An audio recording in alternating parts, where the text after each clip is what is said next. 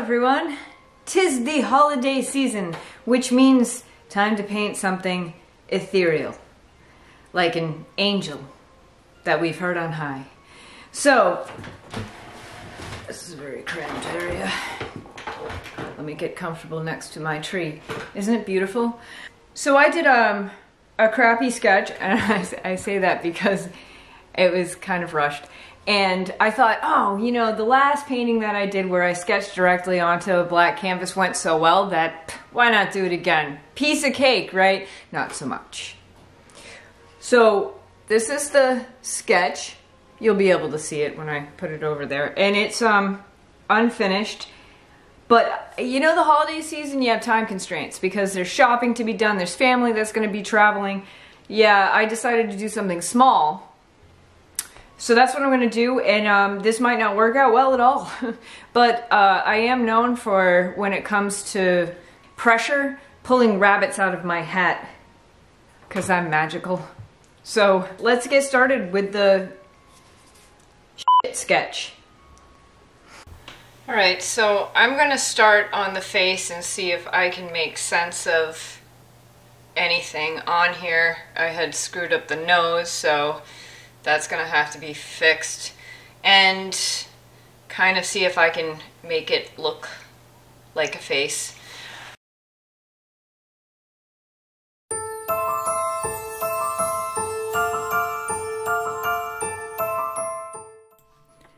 All right, so I'd like to start out by saying that I have not painted anything with this degree of detail on a canvas smaller than a 16 by 20 in quite some time. Believe it or not, I find larger canvases much easier to work with for sketching and painting, so I had to break out the Zen Art miniature brushes for a good portion of this painting. Also, I'm using golden open acrylics to create a grisaille or grayscale underpainting, and I use 3 colors in order to do this. Burnt umber and carbon black mixed in equal parts to cancel out the bluish undertones of the black, and then I add titanium white to achieve the desired values from dark to light. And if you'd like to see a video on a grayscale painting that I did using this method, please hit the button above.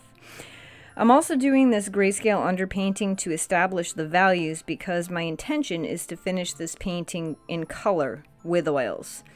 I want this angel to have a youthful appearance but not childlike, so I'm trying to establish soft contours in the features without making them look chubby, like baby fat, which I still will use as an excuse when I gain a few pounds over the holidays. And it doesn't work as well as it did 20 years ago. For some reason, now that I'm in my 40s, people tend not to believe me, but there are skeptics everywhere. But enough about that. But let's talk about painting on a black canvas and why it's beneficial to do an underpainting like this. Well, okay, one thing you might notice if you paint directly onto a black canvas with color is some of your colors disappear. This is a common problem you might face because some colors are more transparent than others and they don't show up on top of black. So if you do a grayscale underpainting, this solves that problem. Well, this isn't perfect by any leap of the imagination, but at least it has kind of the shape of a face, and the nose isn't quite right on this side. Lip, not really crazy about that, but I'm going to kind of move on from the face because I don't want to spend too much time on the underpainting when I'm going to come back and paint over it anyway. So I'm going to start on the hair surrounding the face, the neck, and see how it comes together from there.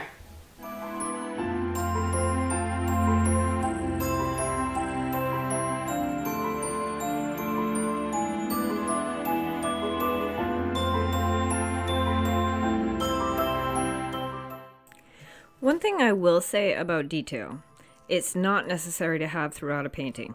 For instance, I tend to put more detail into facial features than hair. It is not necessary, in my opinion, to paint every strand of hair in great detail. It's far more important to have detail in the areas that you want the viewer to take notice of. In this case, all of the fine detail will be concentrated on the face of the angel, the wing, so it's recognized as an angel, and the doves in the foreground because they're a symbol of peace. I find it helpful to choose what I want to draw attention to and what can be more impressionistic or abstract in order to tell the viewer what I spent more time on or the message I wanted to convey, so they in turn see the focal point more clearly. It also allows me to paint the secondary areas, i.e. the hair, flowers, neck, and chest faster by using either blocks of color, as you see in the neck and chest area, or brushstrokes, like you see in the flowers, in order to give the implication of an object or a structure. So this is something that I have learned over time, and one of the reasons why I kind of had to train myself to do this is because I am naturally a detail-oriented person, and I would spend all of my time getting caught up in the most minute details, and it would drive me absolutely up a wall until I had to kind of train myself to be like, why are you getting all caught up in details that aren't necessary, and nobody is going to care about that strand of hair, or, you know, that little tiny stamen that you want to paint in that flower. And these are all techniques that took me a little bit of time to kind of wrap my brain around, because I would just use this over analytical side of my brain constantly, and it made my paintings take way longer to paint. And instead of just kind of blurring my vision out and being like, okay, what's my focal point? It's almost like using, what's that, Smart Blur or whatever in your photo editing app. And you're kind of like, you blur everything out except for the focal point. And so your focus is just on that one particular area. Of course, I could spend hours talking about the methods I've tried to fix my over-analytical brain. But we're not going to treat this as a psychotherapy session. Not today, anyway. We're gonna just talk about art. Ooh, some of us are a little bit neurotic when it comes to details. And with that, this underpainting is almost completed, and then it just needs to dry.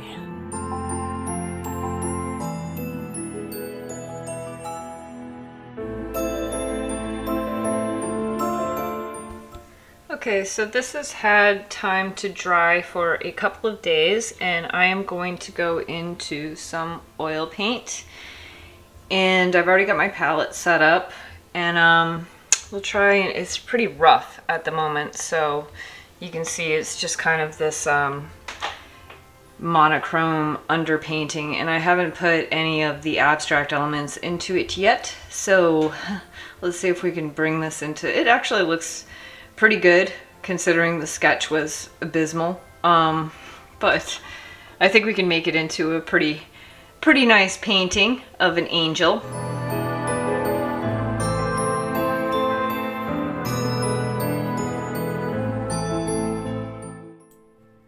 Okay, so one of the greatest things about oil paint is how easily you can mix colors. Not just on your palette, but also on the canvas. Yes, you can place one brush stroke of one color next to a brush stroke of another color, and with a clean brush, mix the edges of these two colors together. This is also known as blending, I know. But you can also overlap different colors, and they will also mix for a slightly different effect. You can create some of the softest, most subtle gradients and some of the most dynamic, multifaceted skin tones. The richness of oil paint cannot be beat, and that's just my opinion. What are the drawbacks of using oil paint? Well, the curing time. Okay, so yeah, oil paint can take months to cure, which can sometimes discourage artists from using it because you then have to wait to varnish it. However, there is a product called Gamvar Varnish by Gamblin, and this varnish is not like other varnishes because it's breathable. It allows you to varnish your oil painting once it's dry to the touch, and because it's breathable, your oil painting will continue to cure. And this takes a lot of the stress out of things, especially if you're a mixed media artist and you want to sell your work quickly. So Gamvar Gloss Varnish also intensifies the colors and makes them look brighter and the shadows deeper. So yeah, let's just say that it's 16 days before Christmas and this artist, well, we'll just call her Olivia for this fictional example. Well, Olivia decides last minute that she wants to give someone an oil painting of, I don't know, like an angel or something for Christmas. But oh my god, that is not enough time for that painting to cure, let alone become touch dry, right? Actually, it is. If the underpainting is done in acrylic, well, that dries pretty fast, right? And if a fast-drying medium, such as Galkyd Gel Medium, is used in conjunction with thin layers of oil paint, the oil paint will be touch-dry within around 4 days, making this painting Gamvar Varnish ready, which dries in about 24 hours, which also makes this painting Christmas gift ready in less than 2 weeks. That's pretty cool, right? Now, I'm not sponsored by Gamblin or anything like that, but I will put links in the description for Gamvar Gloss Varnish and Galkyd Gel Medium, which I absolutely stand by, and I use them all the time with my oil paints. The other thing that I do use is I use either odorless mineral spirits as my thinner, or I have this other thinner which is Eco House orange thinner, and it's made from orange peel, so it's non-toxic. You don't want to drink it or anything like that, but it doesn't have any fumes or anything like that, and it actually smells really nice. It smells like oranges. These are products that I highly recommend for any kind of oil painting.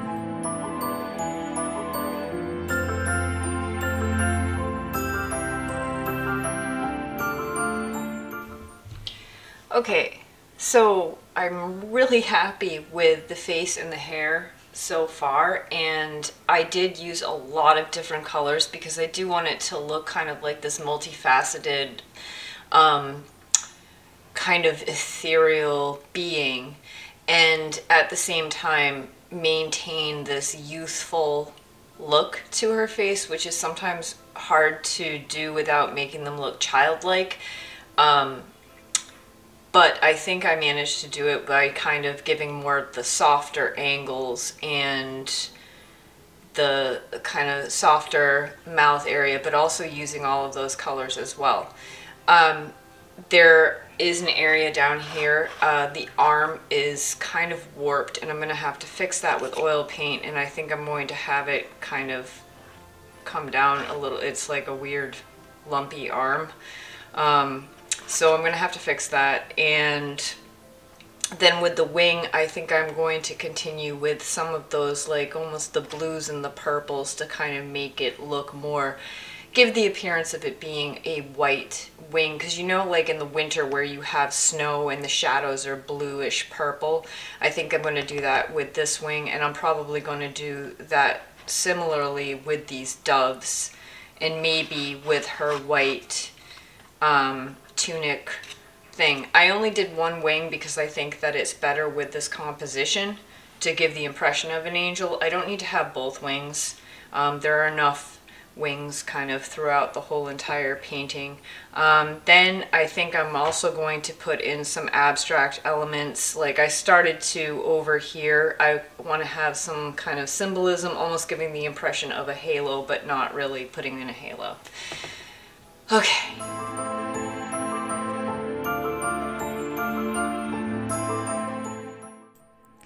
Okay, so with this bit of clothing here, I kind of was continuing on with this multifaceted, multicolored kind of, I don't know, theme throughout this painting, and I will show you what my palette ended up looking like, because I tend to mix colors as I go when it comes to oil paint so that I get different shades, and that's why you see all these variations like in the face and in the neck and the chest and even in the hair, is because I just continue to mix different colors. I find that it creates more of a dynamic painting, and it doesn't look kind of, I don't know, bland. So with this part here, I'm going with the direction of the arm, and that's one of the other things that I tend to do is I go with whatever plane shifts I see. Like in the face with the cheekbones, and it's kind of coming down at an angle, and you see more of the blotchy colors in the chest because that's a flattish area. But with the arm, because the arm is going down, you see all of those brush strokes going kind of down in the direction that the arm is facing. So yeah, but all these color mixes are definitely an important part of this painting because I did want it to give it that feel of kind of this iridescent look to some of the things, and I did not want it to be boring color at all.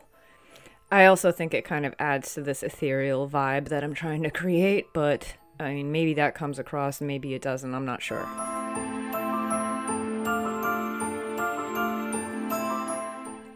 So this is just a real quick look at my palette, and there is another layer of palette paper on top of the first one. Yeah, so I do mix as I go, and I create a lot of variations of different colors. And especially for this painting, for such a small painting in 11 by 14, there are a lot of different colors on there.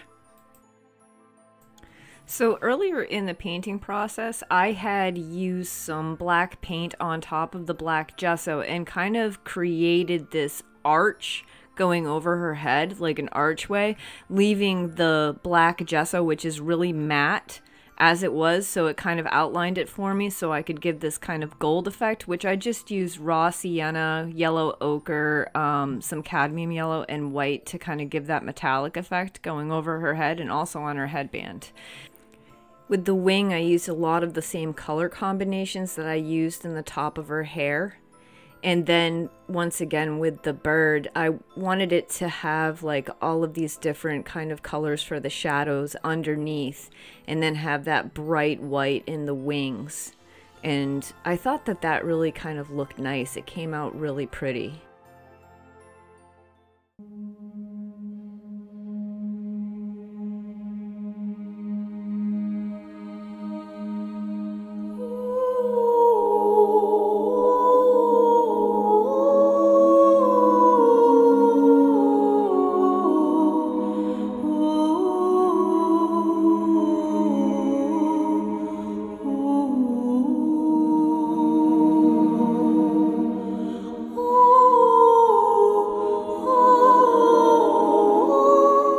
Okay, so here she is. She is all framed, she is all varnished, and she is still curing.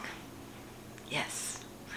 Anyway, I hope you enjoyed this video. If you did, please hit that like button. Please subscribe if you haven't already subscribed. And I hope everyone has a healthy, happy, wonderful holiday. From the bottom of my heart, I love you guys, and I will see you next time with something really vibrant and colorful. Yeah, we're gonna get into some color. Okay, bye guys.